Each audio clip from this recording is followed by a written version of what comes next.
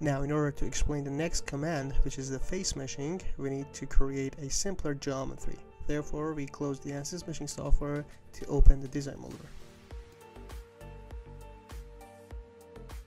Now, in order to draw the new geometries, we delete the previous bodies here. Now, because we are going to explain and practice the face meshing command, it is enough to draw some basic surfaces. Therefore, we click on the XY plane and click on the new sketch button so that we can draw different surfaces using the sketching commands. Now, the first shape that we are going to draw is a simple rectangle.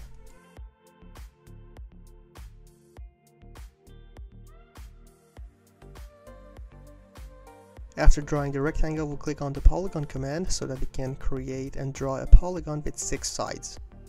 The number of sides can be entered in front of the "and" as you can see here.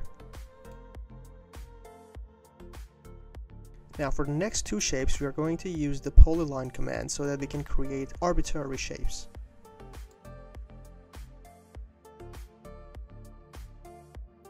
It only should be mentioned that when you're drawing a shape using the polyline command, in order to close your shape and connect the last point to the first point, after drawing the last side, click on the first point and then right click on the same point and click on closed end, as you can see here.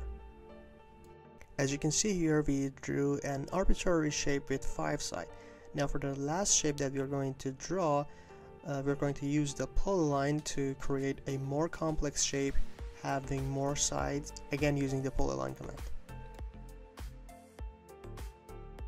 Next, in order to turn these shapes and outlines into surfaces that we can apply face meshing on them, we need to create these outlines into surfaces. Therefore, we go over concept and then select surface from edges.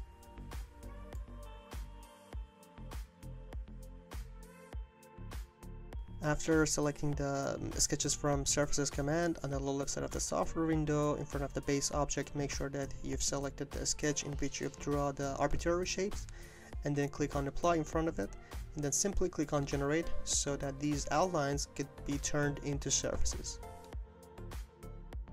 Now that we have the needed sketches, we close the design molder software. As you can see here and probably remember, the software is asking us whether we want to load the new geometry for the new meshing session.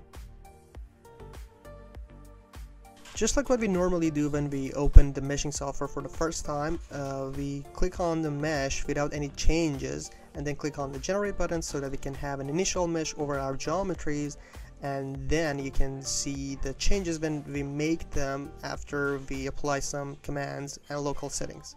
Now as you can see here, the initial mesh has been generated over our surfaces. Also you can see that over the rectangle shape we have a structured mesh due to its nature, while over the 3 other surfaces an unstructured mesh has been created. However, to show you all the capabilities of the face meshing command, we are going to apply it over all of our 4 surfaces, even over the rectangle, having a structured mesh by default. After enabling and selecting the face meshing command, on the lower left side of the software window in front of the geometry, you can see that the software will ask us for a geometry. We simply click on the surface selecting command and then click on the surface of our rectangle.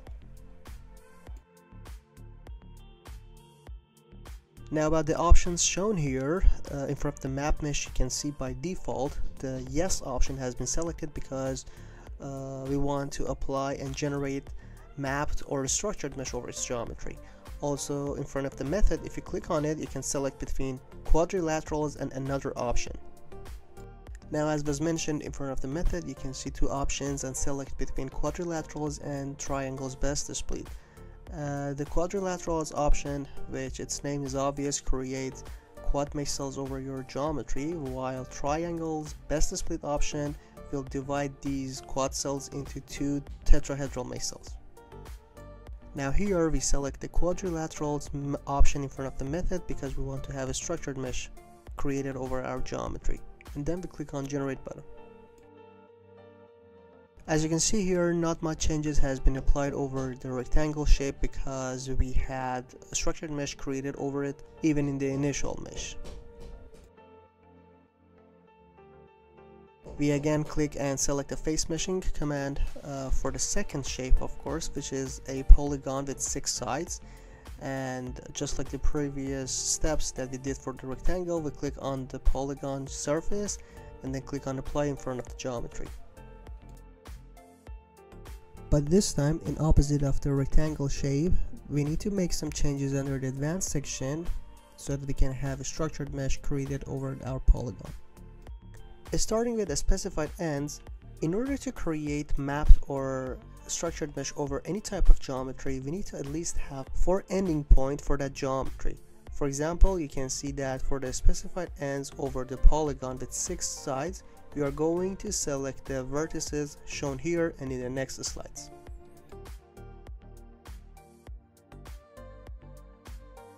And next, for the specified sides, we will select the 2 left vertices over the polygon.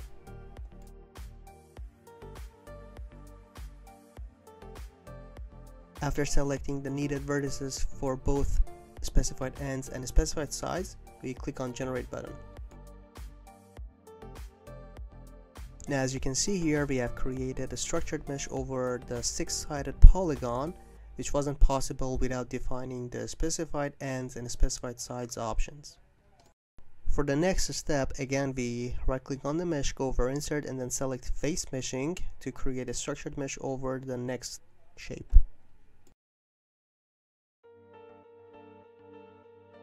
Again, just like what we said in the previous slides, we have to select 4 ending points in front of the specified ends.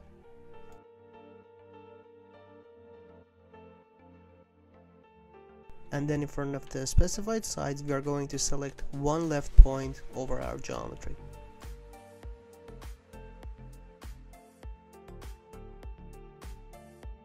Now, in order to explain what we've done so far by selecting some points as specified ends and some other points as specified sides, let's say we are going to explain them over the 6-sided polygon. As you can probably remember, we selected 4 vertices over both sides of this polygon as the specified endpoints, and we selected 2 upper and lower points of the polygon as our specified sides points.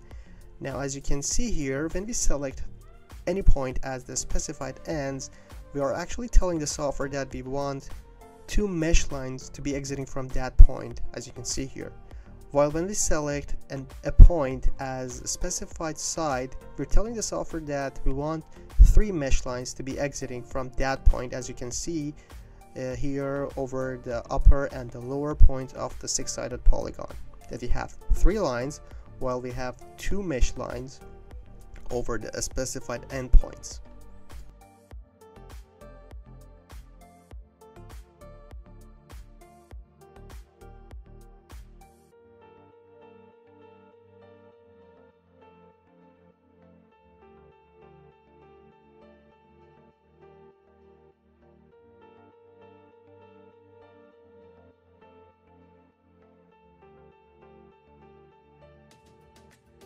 And for the final step, we are going to explain how we can create a structured mesh over the last geometry, which is pretty much complex and have a lot of sides. Now, as you all probably remember, we first have to select the surface of our geometry and then click on apply in front of the geometry.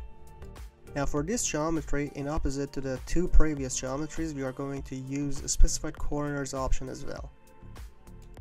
Now, unlike a specified ends and a specified sides, when you assign a point as the specified corner, you're actually telling the software that you want 4 mesh lines to be exiting from that point.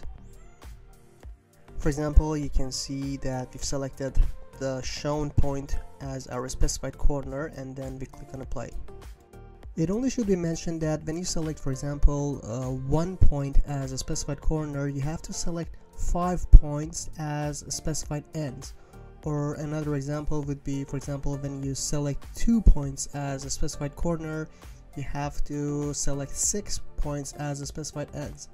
Therefore, the law here would be n plus 4, n being the number of points you select as a specified corners. Now, as was mentioned in the previous slides, we are going to have to select 5 points as our specified endpoints, which is shown in this slide and the next slides.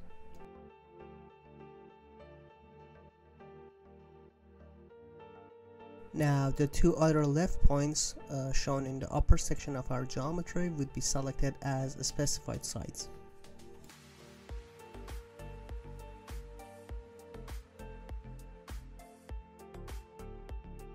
Now, as you can see here, by defining specified corner points over the selected geometry, the software has automatically divided our surface into multiple subsections to create a structured mesh over it.